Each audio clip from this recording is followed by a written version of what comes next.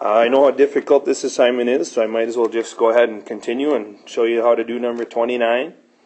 Okay, again, looking back on page 372, it says when you have sine of a negative angle, you can change it into negative sine of a positive angle. When you have cosine of a negative angle, you can change it into just cosine of a positive angle.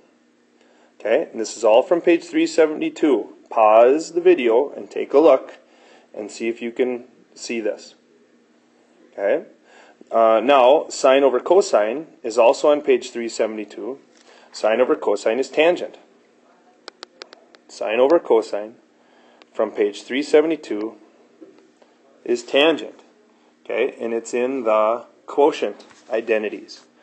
So the only thing difference here is there's a negative sign up there. Okay, so if sine over cosine is tangent, negative sine over cosine must be negative tangent.